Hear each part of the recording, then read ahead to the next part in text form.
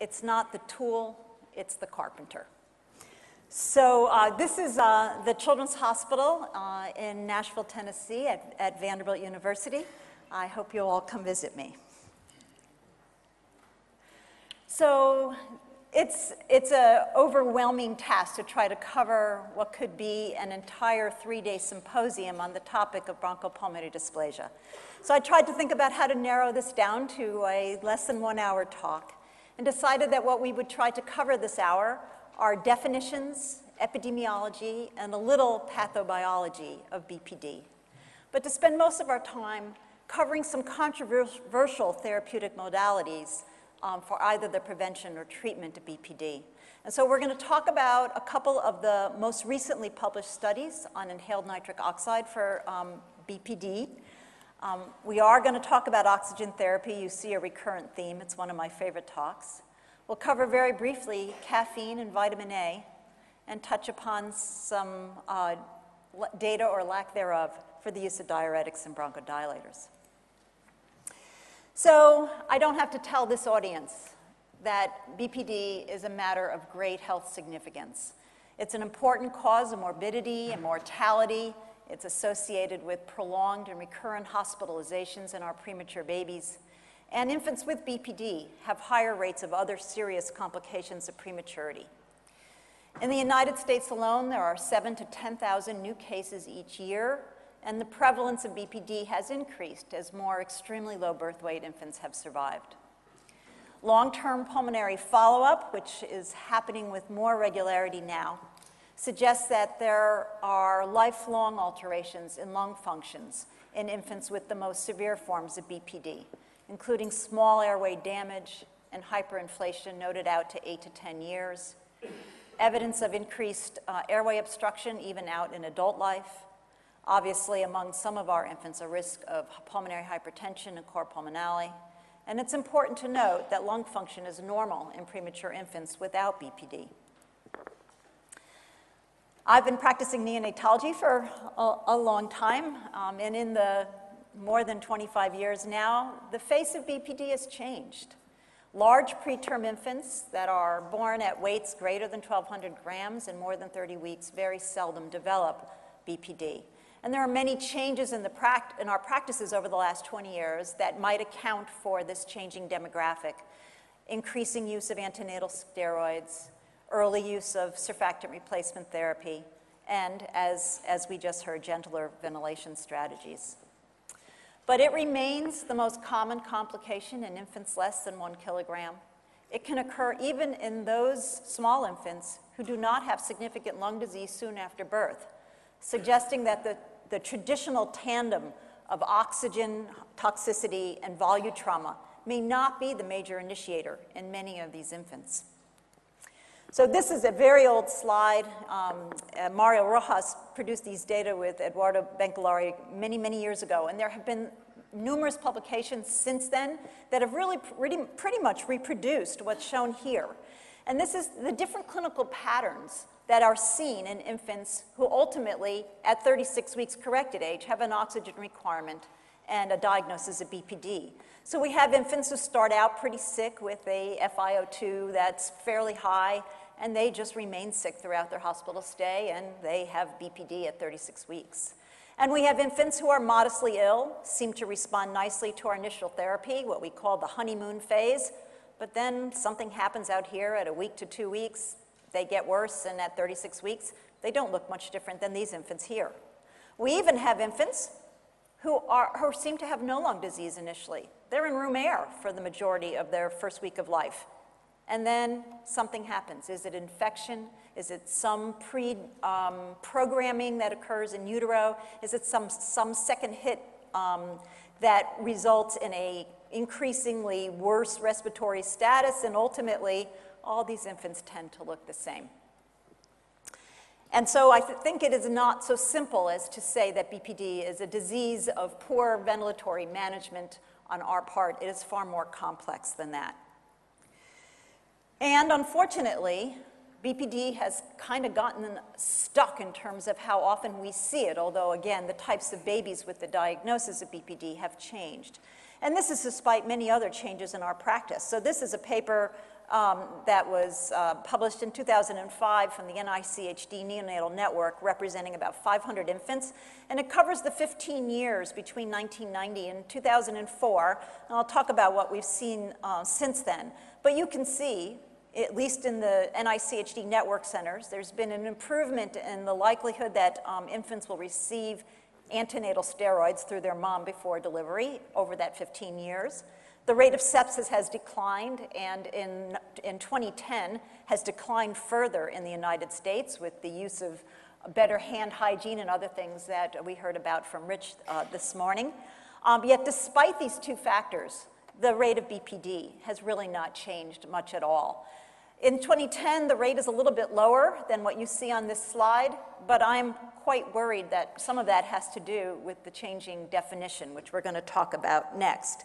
Note that the use of postnatal steroids has declined dramatically in the United States, and this may in fact have something to do with our failure to see a decrease in BPD, but we're not going to talk about steroids. So we have had a disease definition problem when it comes to BPD. So this condition was first described in 1967 by Northway as a disease secondary to RDS prematurity. And it was based on radiological, clinical, and pathological criteria.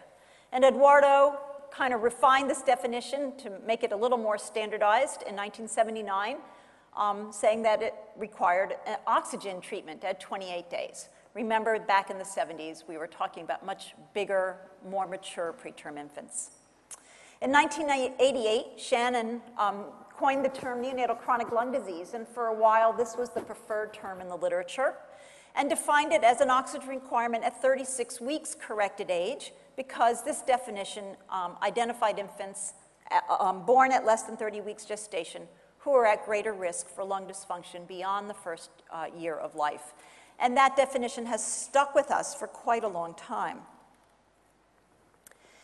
In 2001, the NIH pulled together a group of experts for a consensus conference, and they redefined BPD in the following way. So this applied to infants at less than 32 weeks gestation, assessed at 36 weeks corrected age or discharge, whichever came first. It required oxygen and or positive pressure for 28 of the first 28 days.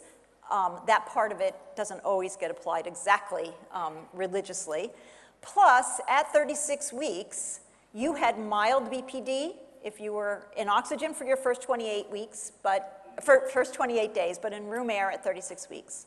Moderate BPD if you had a need for less than 30% oxygen at 36 weeks. And severe BPD if you needed more than 30% oxygen, CPAP, or ventilation. So this slide was borrowed from Michelle Walsh in Cleveland, where Richard is, and it's the results of a study in the NICHD network in which they applied a physiologic definition of BPD, where in this study, almost 1,600 very low birth weight infants were divided into three groups: those who were on a ventilator, needed CPAP, or had an oxygen requirement greater than 30%. There were 269 of these infants at 36 weeks. There were over 1,000 infants, almost 1,100 infants in room air at 36 weeks. And then there was this group of infants who were on less than 30% oxygen, or if they were on 30% oxygen or more, they had a saturation that was quite high, and there were 230 in this group. And they underwent an oxygen reduction test, or a room air challenge. And as you can see, 128 of these 230 infants failed their room air challenge, 102 passed. And so with that, this group that failed was defined as having BPD, about 400 infants. And this group, those that passed their room air challenge, or those that were in room air anyway, were defined as having no BPD, about 1,200. And when they applied this physiologic definition of BPD to the entire neonatal network, all of the sites, virtually every site had a marked reduction in the frequency of BPD as defined clinically by just whatever that nursery's policy was for oxygen use at 36 weeks, versus the physiologic challenge. Look at this site. Their clinical definition gave them a BPD rate of 60%, and with a room air challenge, it was down to about 16%. Man, that's a great way to show that your practices have gotten better. You simply change the approach to the definition. And I show you this because I think this is a huge problem in neonatology. I mean, how crazy are we to define a disease by how we manage it or treat it? There's no other disease I think you could think of in the world which is defined by how we treat it. And so I propose to you that it is this lack of a good definition of BPD that in some respects has resulted in so many failed clinical trials for prevention or treatment of BPD. So keep that in mind. So really, to understand BPD, you have to understand normal lung development. And so we all know that there is a very rapid increase in alveolar septation and in vessel growth in the latter part of gestation. And so this rapid increase occurs in the saccular and alveolar stages of lung development. The saccular stage starting at about 24 weeks and continuing on to 36 weeks, and the alveolar stage starting at 36 weeks and continuing on to 3 years. And it is, of course, in this rapid phase of lung growth and development that our most premature babies at highest risk for BPD are born. And there are many opportunities for us to interfere with, or maybe it's simply the birth process, the normal lung growth that should occur had that infant remained in utero. Oops, wrong arrow, sorry. So preterm birth can interrupt normal lung alveolar and vascular growth, and this is now thought of as the pathobiology of the new type of BPD. So you can think about BPD as lung injury during a critical window of lung development, where there's impaired alveolarization resulting in a reduction in lung surface area and leading to abnormal gas exchange, and vascular dysplasia, remodeling, increased vasomotor tone, reduced coupling between the capillary bed and the alveoli, and pulmonary hypertension. And remember that these abnormalities can persist into adulthood. So this cartoon is from Steve Abnett, and it just illustrates hypothetically what might be happening in some of our infants with BPD, where around the time of birth and in the latter part of gestation, there's this huge increase in alveolar number. And although infants with BPD continue perhaps to grow lung and septate, they may never achieve their normal complement of alveoli. It's a scary thought. So I think we can learn a lot if we think about some of the animal models that have been developed to study bronchopulmonary dysplasia. I talked about some of them yesterday when we talked about pulmonary hypertension. So there's a hyperoxia as well as a hypoxic model that results in a lung phenotype that resembles BPD. There's some lovely chronic ventilation models. And in all three of these models, the amount of eNOS protein or its function is reduced, suggesting that endothelial nitric oxide synthase is important in the regulation of both alveolar and vascular growth. And there's also a model of BPD caused by placing the eNOS knockout mouse, the null mouse, in a mild hypoxic environment. So I'll show you a little bit of these data just to familiarize you with the literature.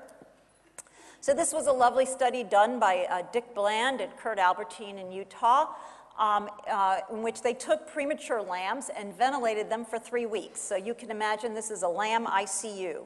And they measured radial alveolar counts in these preterm lambs after 3 weeks of ventilation. And so here is the preterm lamb who has very low alveolar counts, in the absence of nitric oxide. And nitric oxide markedly improves this, but not to the extent that these lambs would have had they been born at term. So these studies are done at the same corrected gestational age in the control as well as the preterm inhaled nitric oxide or no nitric oxide group. In this study by the group in Colorado, and there are a couple of studies published early in the 90s, they showed that inhaled nitric oxide reduced pulmonary vascular resistance and lung neutrophil accumulation in ventilated preterm lambs. This was a study in premature baboons in which inhaled nitric oxide was shown to increase the length of secondary crests, so improves alveolarization, and also improve postmortem pressure volume curves in the lungs of these baboons after sacrifice. And lastly, this is a study that was done in enos knockout mice who were treated with mild hypoxia. So again, the knockout mice who were raised in hypoxia have a simplified lung, and this was improved after treatment with inhaled nitric oxide. So the lungs of these mice are fairly normal until they're exposed to mild hypoxia and then recovered in room air. And again, inhaled nitric oxide was beneficial in improving their lung alveolar septation. And lastly, this is another model in which they used the VEGF inhibitor, the Sugen 5416 compound, which causes really dramatic pruning of the lung vasculature. And this is corrected when they take these animals who have received this VEGF inhibitor early on and treated them for the next several weeks with inhaled nitric oxide. So again, it suggests that nitric oxide might be beneficial for babies with BPD. So why have all of our clinical trials been such a mess, many of them negative, and giving us very inconsistent results? And I think there are a lot of reasons for them. One may be our definition of BPD, as I mentioned before. It's a very nonspecific diagnosis based on how we treat infants at 36 weeks. And I think if you think about our various nurseries, we all do different things with our oxygen approaches. And BPD has a much more complex pathogenesis in human infants than in these much more controlled situations in the animal lab. So we've got infants with exposure to prenatal and postnatal infection and inflammation. We've got infants exposed to intermittent hypoxia and hyperoxia. We have evidence of free radical injury and oxidant stress in our infants. We have alterations in how we nourish our babies, and some of our babies, we're going to talk much more about nutrition later on in this conference, do not get optimal nutrition, to put it mildly. And there may be genetic factors in human infants that predispose them to developing BPD. And then there's us and our very variable approach to the intervention, and all of these studies that were published on inhaled nitric oxide to prevent or treat BPD had very different study designs, as I'm going to show you. So I don't have time in an hour to go through all of the studies, and there are quite a few that I have left out, but I took the last 3 largest studies, and we're going to go through them in some detail, because I think if you just read the abstract, you're going to miss the pearls that one can glean from reading the study in more detail. So this is the Kinsella trial, big multi-center study funded by NHLBI, the National Heart, Lung, and Blood Institute in the United States. There are a number of centers that participated, including the center at Vanderbilt. And the baseline characteristics are shown here in this study that included almost 800 infants, 400 in each arm. And you can see that these babies were randomized early at about 30 hours of life on average in both groups. They were mostly inborn infants. Most of them received surfactant. They were not terribly sick. Their oxygenation index was less than 6 on average. And they very smartly got cranial ultrasounds prior to starting therapy, a difficult thing to accomplish. And you can see that before 30 hours of life, about 6 to 7% of the babies in this study already had a grade 3 or 4 IVH before starting on therapy. The primary outcome was death or BPD, and this shows the results by treatment group. And overall, if you look at the total, it was a very high rate of death or BPD, about 70 some odd percent, 72 to 75%, with no difference between the 2 groups. They had a priori decided in advance to look at the results broken down by birth weight category in 250-gram increments. And you can see that among the largest infants, those that are more than 1,000 grams, The numbers are small, but the rate of BPD was cut about in half in the inhaled nitric oxide group compared to the control group, 39% versus 64%. This was statistically significant despite the small numbers, but overall, if you include the entire cohort, there was no difference in death or BPD. There was no difference in any group with regard to mortality. As you can see, about 20 to 25% of these babies died. And if you look at BPD by treatment group alone, so these are just among the survivors, again, in this larger group of babies, 1,000 to 1,250 grams, among survivors, inhaled nitric oxide reduced the likelihood of BPD by 50%, exactly 30% versus 60%. But the numbers are incredibly small, so you need to take that with a grain of salt, and it seemed to have no effect on the population of babies we have much more concern about. The next study was the European study of inhaled nitric oxide, prevention of BPD in premature infants. This is a study I'm sure many of you in the audience are familiar with, and perhaps many of you participated in, published most recently in The Lancet in 2010. So this was another large study of 800 inborn, so they excluded outborn babies, who were randomized to receive nitric oxide or placebo. The gestational age was 24 to 28 completed weeks, and these babies likewise were treated early. This was the earliest treatment, in fact, less than 24 hours. The nitric oxide dose was quite low, 5 parts per million, and the babies were treated at least for 7 days and up to 21 days. The mean length of treatment was about 16 days.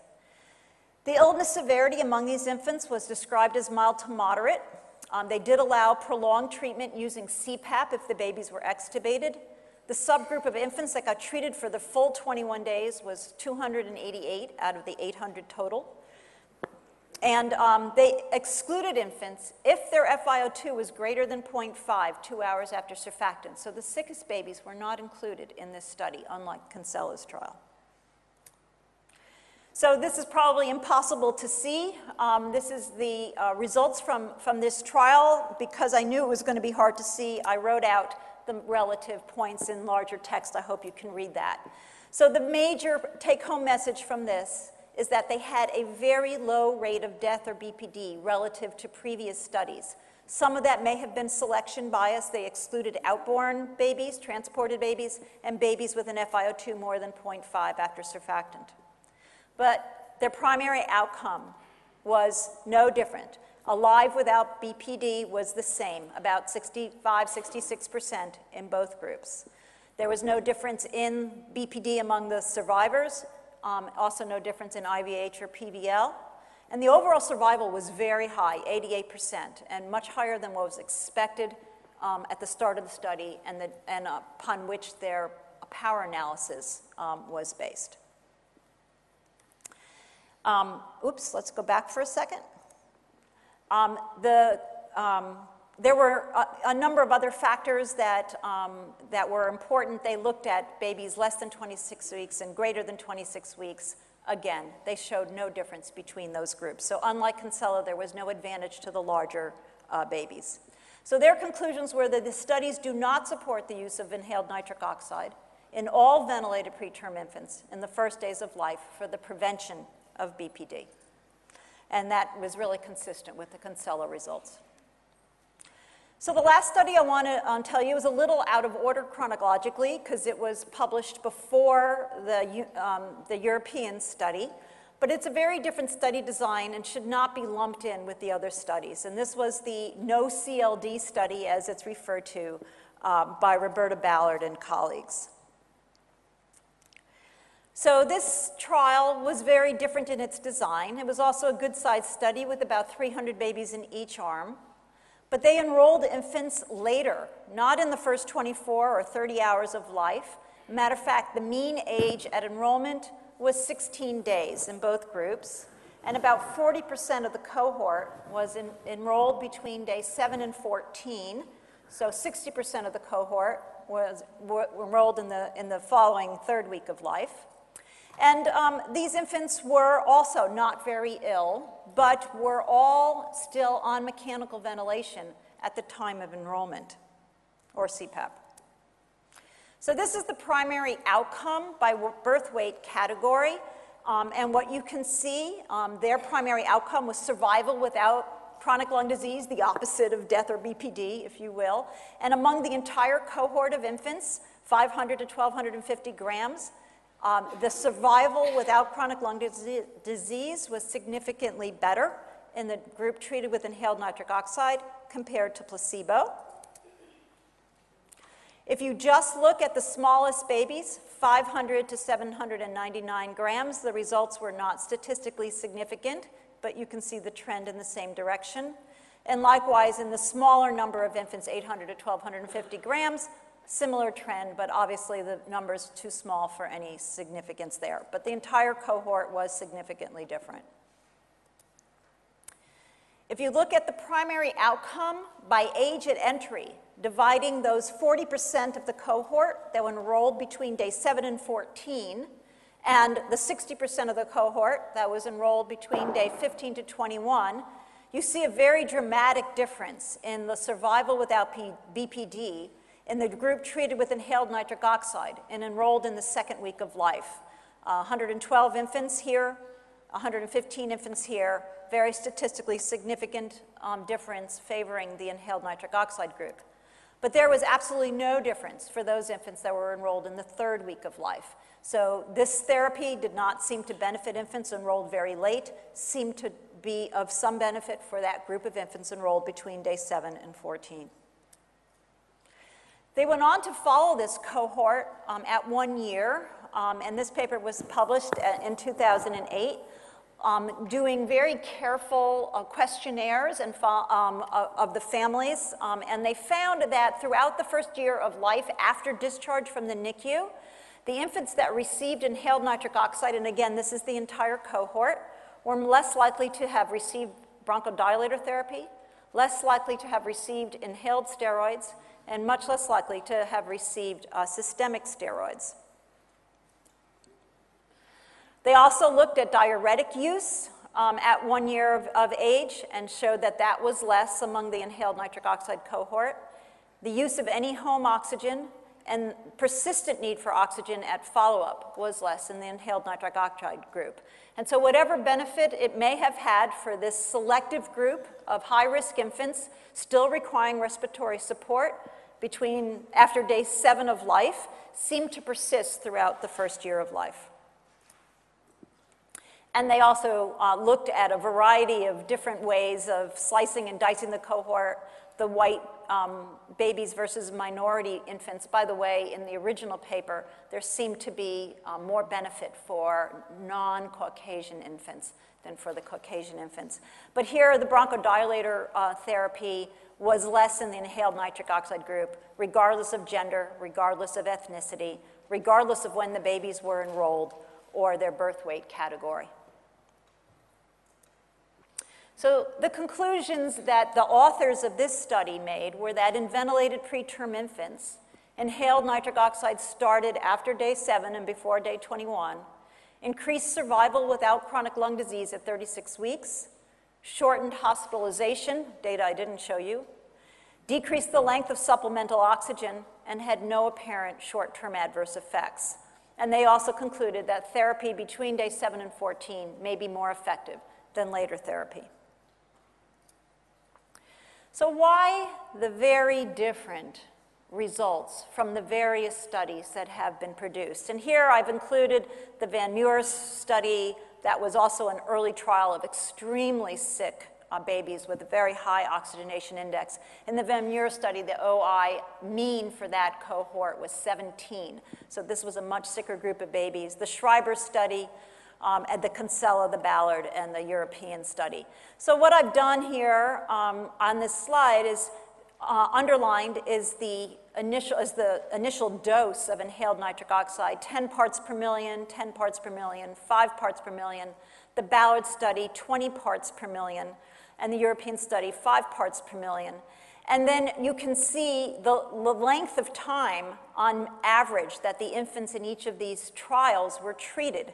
And again, higher dose, longer duration of therapy started later in the Ballard study compared to certainly any of these trials. The European study, again, this is shown against gestational age, showing longer therapy at a lower dose. Oops. Oh, sorry. Can't see anything here. There we go. Okay, this is another way to look at the differences in study design, looking at timing, duration, and dose of inhaled nitric oxide. And I think this really demonstrates quite dramatically the differences between these trials. So here's the Schreiber study, started out at 10 parts per million, but immediately dropped to 5 parts per million for a short period of time. That trial, by the way, showed efficacy of inhaled nitric oxide. The Van Meur's study, 10 parts per million, very short therapy. The Kinsella trial here, which was negative. The European trial here, which was negative. And the Ballard trial, which was positive, showing a stepwise decrease over a long period of time for infants at birth weights of average 26 weeks and those bigger babies of 28 weeks. So again, we seem never to replicate the same study design twice when we do our studies, and not surprisingly, we sometimes come up with different answers. So to try to pull all this together, I don't think we really know the answer yet. There is another study replicating more or less the Ballard study design that has just finished enrollment last week, or within the last 2 weeks. The last baby was enrolled, but the results have not been released yet. So I think what we can say is very early inhaled nitric oxide as a preventative strategy for BPD in all preterm infants is not supported by the literature. The Kinsella study and the European study, I think, pretty much eliminated our use of this drug in all infants at risk for BPD early on. It is possible that inhaled nitric oxide in the second week of life for selected infants may reduce the risk of BPD. But at this time, treatment with inhaled nitric oxide in premature infants to prevent BPD should only be used as part of a randomized controlled trial with informed parental consent, and I think also with very important long-term developmental and pulmonary follow-up. So we're going to switch gears now and talk a bit about oxygen therapy for BPD. And I think it's pretty clear that there are many adverse effects of hypoxia, which include impaired growth of the infant, pulmonary hypertension, increased airway resistance, impaired alveolarization, and organ damage from repeated ischemia, reperfusion, and poorer neurodevelopmental outcomes. But the optimal target for oxygen for infants to minimize lung disease, I think, is still not known. So the ASCII trial that was published now quite some time ago, 2003, compared high versus standard oxygen therapy for infants with established BPD. So these were infants less than 30 weeks at birth, randomized to what was then in that cohort standard oxygen therapy of 91 to 94%, pretty narrow range, or a higher oxygen target of 95 to 98%. And they enrolled these infants when they hit 32 weeks corrected age or postmenstrual age and assessed them at 12 months. And this just shows you that, not surprisingly, with these very narrow ranges of oxygen saturation targets, there was a lot of overlap between the two groups. But the results from this trial suggested that there was no difference in the two randomized groups in growth or development. The high oxygen saturation group required, based on clinical assessment, oxygen therapy for a longer period of time. 35 weeks in the lower saturation group, 38 weeks in the higher saturation group. There were no differences in steroid or diuretic use, no differences in days on ventilation or length of hospital stay, and no differences in retinopathy of prematurity or mortality. But I think probably everybody in this room is familiar with this recent publication at the end of May 2010, the SUPPORT trial from the NICHD network, looking at target ranges of oxygen saturation in high-risk, extremely premature infants. This was a complicated study. The network is famous for complicated studies. It was a randomized trial with a 2x2 factorial design that compared oxygen saturations of, remember the boost trial, this was different, 85 to 89%. Again, they picked a really narrow range, but a lower range, compared to 91 to 95%. They also randomized children to CPAP versus ventilation, so very complicated. This slide should look familiar. I showed you a similar one for the BOOST trial. Again, simply to reiterate that there was tremendous overlap between these two groups. There were lots of babies who had times of desaturation, but you can see that the oxygen saturation targets for the 85 to 89 and the 91 to 95% group were different, but had a lot of overlap.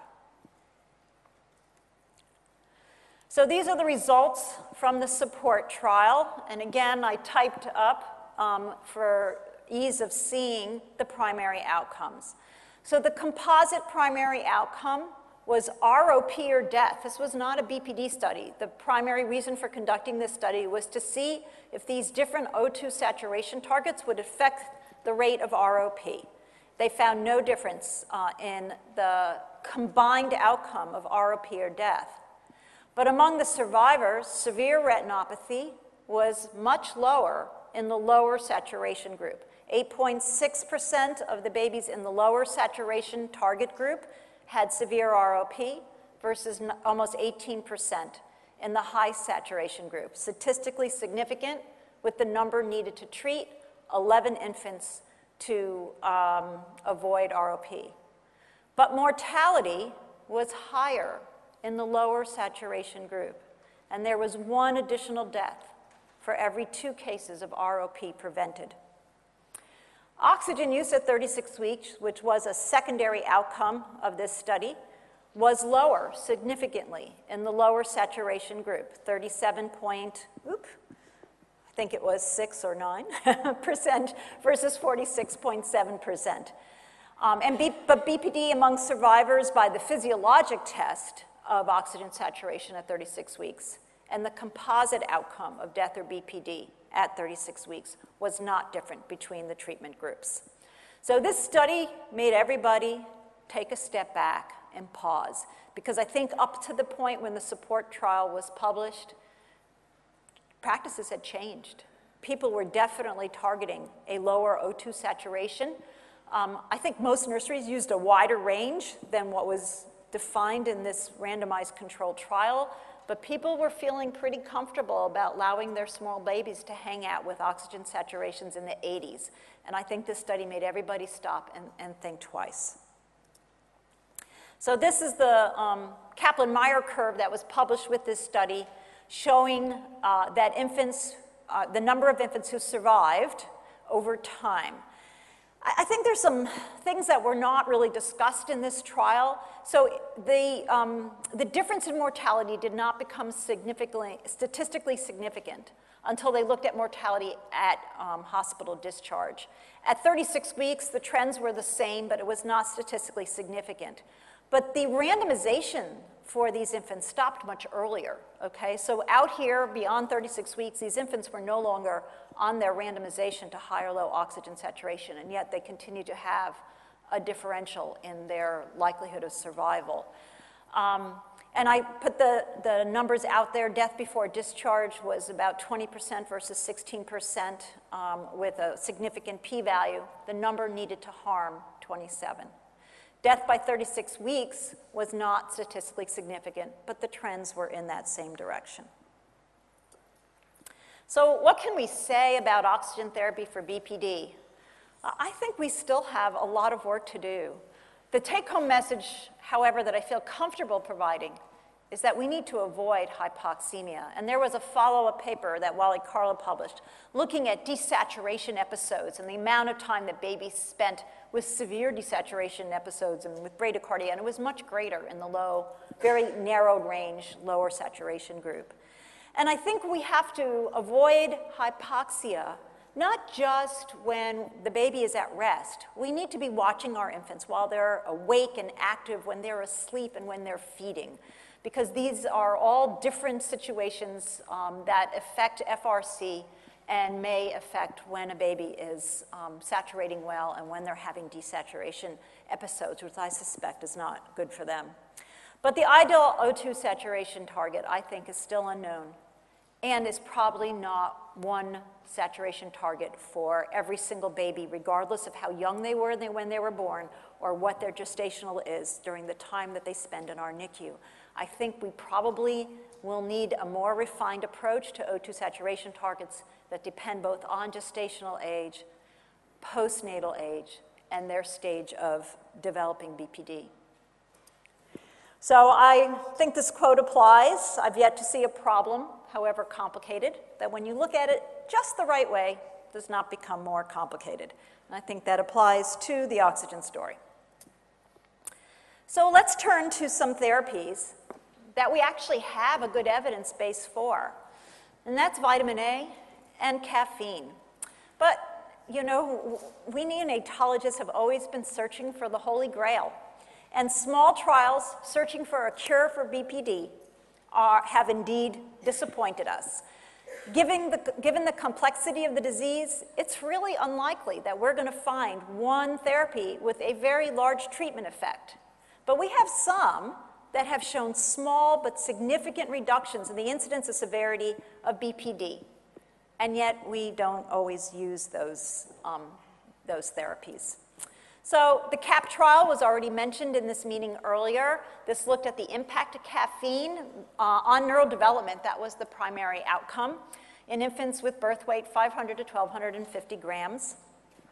And they showed that infants receiving caffeine had a lower incidence of neurodevelopmental impairment.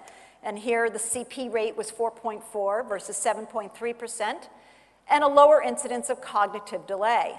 As a secondary outcome, they looked at chronic lung disease, or BPD, and found that it was 36% in the caffeine group compared to 47% in the placebo group, with a significant odds ratio and confidence intervals. So this was not the primary outcome of this trial, but certainly very enticing results. And the positive airway pressure requirement was discontinued 1 week earlier in the infants who received caffeine than the infants who received placebo, perhaps that being the reason for the lower rate of BPD. And I think most people have had long experience with caffeine for apnea of prematurity, and I suspect most of us are using it with much more comfort these days in our nursery. Vitamin A is another story. It is one of the few therapies to exert a positive impact on BPD. And given over the first 4 weeks of life, vitamin A supplements significantly increase survival without BPD compared to infants who do not receive vitamin A. The absolute reduction in death or BPD in John Tyson's NICHD study was 7%. The number of infants you need to treat to prevent one case of BPD is somewhere between 14 and 15. And yet the neonatal community has been very slow to embrace these therapies with small treatment effects. So how many of you use vitamin A routinely in your nursery? We certainly do. My babies are on vitamin A till they go to kindergarten, but it's really not being used very much. And I don't really understand why. It is one of the few trials we have done as a community that has shown a positive effect. And yet, maybe it's the IM shots, I don't know what it is, but people have not embraced this therapy in the US or abroad. Okay, diuretics. How many of you routinely use diuretics in your babies with bronchopulmonary dysplasia? Okay. So we know that BPD is associated with increased microvascular permeability, increased hydrostatic pressure, impaired lymphatic clearance, and fluid overload that we do. And diuretic therapy, particularly with furosemide, can induce a rapid improvement in lung compliance and airway resistance, and sometimes improve gas exchange, as Dick Bland showed us many, many years ago. But there are surprisingly few randomized control trials of the clinical safety or efficacy of diuretic therapy for BPD. There have been over 20 studies published over a 16-year period, but none of them recently, with varying outcome measures. Almost every single one of these studies focused on short-term physiologic measures such as pulmonary mechanics.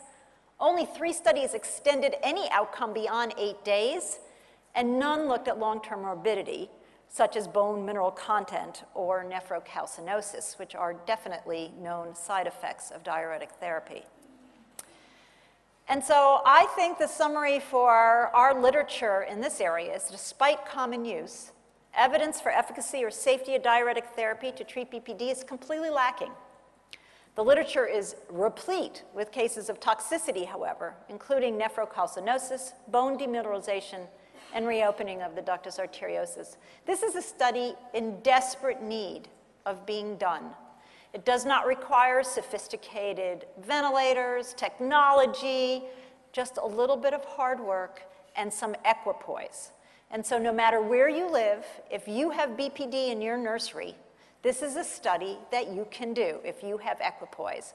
Randomize your babies to diuretics, that's coming next, or no diuretics, and inform the world about whether this is safe or efficacious therapy. We are using these drugs with known toxicity and no evidence that it makes any long-term difference for our infants.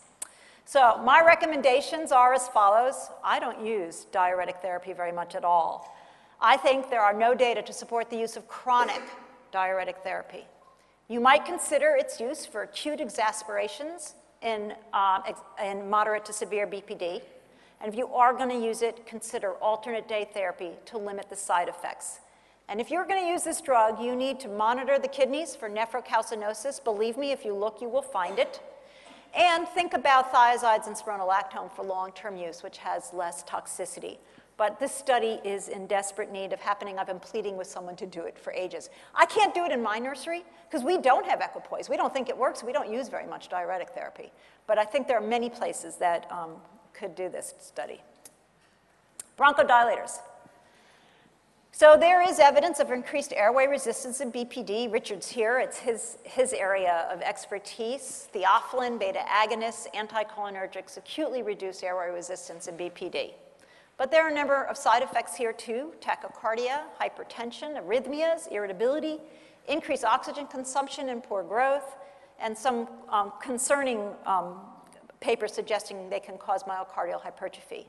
And they may be contraindicated in babies with airway abnormalities. If you look in the literature, you will find that there are no data showing long-term benefits of early use of bronchodilators to prevent BPD. Whether chronic use in infants with severe BPD who are ventilator dependent improves long-term outcome is also unknown. And I think we should limit our use of these drugs to treatments of acute episodes of airway obstruction in babies with established BPD. So I'm going to wrap this up with one of my favorite cartoons. Neonatal practices are replete with examples of commonly used therapies that are not supported by the evidence. We have this really high bar for therapies that are new or devices that are new and trying to enter into our practices. We make drugs go through multiple randomized controlled trials and meta-analysis before we accept a new therapy as evidence-based. But we have a completely blind eye for our established practices. And so this cartoon says our standards are very high. We even have high double standards. And so I'll leave you with this quote: "The use of hypothesis lies not in the display of ingenuity, but in the labor of verification." Thank you.